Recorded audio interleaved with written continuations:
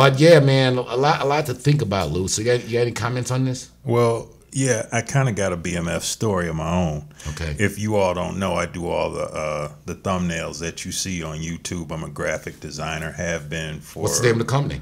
Flyers Plus Graphics. Where can they find you at? They can find me at Instagram. Flyers Plus Graphics. I'll put it down right here. And if you like, hit me up. But this was years ago. Now it's approaching 20 years.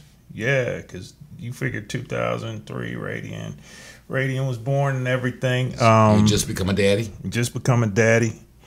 And shout out to the seed. Oh yeah, Radian, daddy loves you. Mm-hmm. I shouldn't say it like that because she's like, I'm not a baby. Yeah, you just killed her rhythm. Yeah, her whole rhythm. But nah, anyway. She's doing things. Yeah. But I was back and forth in Canada. And I had really just started getting into graphic designs, kind of heavy. Me and my man Puff, the late Puff. R.I.P. Puff. R.I.P. Puff. And I'm doing a job. We were getting jobs left and right. I go to FedEx. It was Kinko's at that time. I go up into Kinko's, and then I ran into Big Gov, Detroit rapper. Big up, Big Gov, wherever you're at right now. Hit me up. So, he said, Lou, I need some T-shirts, because anybody knows I was big into T-shirts. I was doing all kind of T-shirts, graphics, whatever you wanted. I was hot back then with that. And he says, I got a big job for you. And then I'm like, okay, bet, what you need? He was like, I need it done like yesterday. And I said, okay, let's see what this is all about. And, he says, I want you to meet my man. And I'll keep his name out of it, but we'll just say my man. And he says, yeah, man, I need like, I think it was like about 1,000 T-shirts or better. And I need flyers, graphics, I need banners, I need all kind of stuff. They were opening up a club. And this club, it was beautiful. They took me over to the club, showed me what they were doing. It was all kind of, I don't know, it was like about maybe 2,500 square feet. It was huge. And he says, I need this, that, and other. And I'm like, okay, we're going to put this together. So I go to my man Puff, and I say, we're going to need some help. And we got, his name is Visor DeCarlos. He owns the Wingstop now. If you get a chance, check him out. He's over on the east side. He helped me out. He was doing the same kind of work. He had a graphic design office. So we all go in and we're really pumping away. We're pushing. We're trying to get this work out. And I wind up going to my man, and I say, hey, what's up? Let's put this all together. And he says, okay, the job is going to be $5,000. I said, okay, let's do it. He writes me a check for half because I took half down on the deposit, and go to the bank the next day. The check bounced. More bounce to the ounce. Robbery. Right. Rubber's in the game. Things are bouncing. We had put in a lot of work that day, and I'm like, man, I called him up. I'm like, what's up with the check? He was like, don't worry. Just try it again. I go back to the bank. It bounced the second time. So I'm like, I called. I was about ready to get a job up. But I called my man, and I was like, so I don't know what's going on, but you said you need this by this certain date because this was the Super Bowl. And that was about 2003, 2004, something like that. Yeah, like that. Yeah, so I wound up saying, well, I don't know. What do you want to do? He was like, well, would you accept cash? And I'm like, well, of course. Right? The preferred methods of payment. Right. So I go down to this club, right? He said, I need you to meet me at the club. And he was like, come along. And I'm like, oh, okay, bet. And then I'm like, what's this all about? This is a little bit strange. So I'm going down to this club downtown, and they're still doing construction. And I'm looking at all the construction. I'm thinking, how are they going to get this done by the Super Bowl? But that's either here nor there. Right. I go up the steps and go into the spot, and there's this room. It's dark. I mean, it's like something out of a movie. And it was about 25 dudes like in a circle Like I couldn't tell no faces. It was just dark. And then my man was like, I'm about to get you your money, and you're about to get it. I just want you to know you're about to get it from BMF. I'm like, oh, I know who the Black Mafia family is. I'm like, oh, okay. One, I'm happy I'm going to get my money. Two, I'm a little bit terrified because I don't know nothing about, you know. You're in a room, and you just been informed that you're in a room encircled by the Black Mafia family. Right, the Black Mafia Detroit family. contingent. The Detroit contingent. So, you know, I'm like, whatever. You know, I'm a little bit like, okay, so this is it, you know. And he's like, how much money do you need? And I was like, I need, you know, figured it out. It was close to $5,000. And then, you know, he's like, somebody out the crowd say, I know that voice. He's like, wait a minute, cut the light on. That's Lou from City Man out at Fairland. And then I'm like, okay, my blood pressure went down a lot, you know, because I'm like, okay, it's somebody I know in BMF. And then it was like, I didn't know exactly who it was, but, you know, I knew he knew me as a stand-up guy. As a stand-up guy. So wound up getting the money. We did the job. And money came with ease, right? And we did the job. Everything worked out well. And then towards the end, another cat had hit me up, and I can't tell you names because I don't know names. He says, "Hey, bro, you was slow with them T-shirts. I'm part of the crew that gave you that money." And I'm like, "Oh, straight up?" And he's like, "Yeah." And I got a problem with the speed that you came with them shirts. And I'm like, well, the check bounced twice. The dude who was giving me the check, it bounced twice, and that killed 2 days. He's like, I understand all that, but I need to see you. And I'm like, all right, bet. And I'm thinking, let me meet this dude in a mutual location. Yeah, a public place preferred. Right. So I wound up going to a Starbucks or something like that, and we sat down, he talked, and he was like, you know, this is what this is. He was like, you could do T-shirts, you can do graphic designs, but I need you to work on the speed. He was like, what's really saving you is you a good designer. And then I'm looking like, okay, what's this guy's angle? He's like, we got another party coming up. And I need you to do 5,000 flyers. And I'm like, thinking like, why didn't he just ask me? You know, we let it drama over. Why we got to go through that? I would have did it for him, right, just off the strength of the job, you know.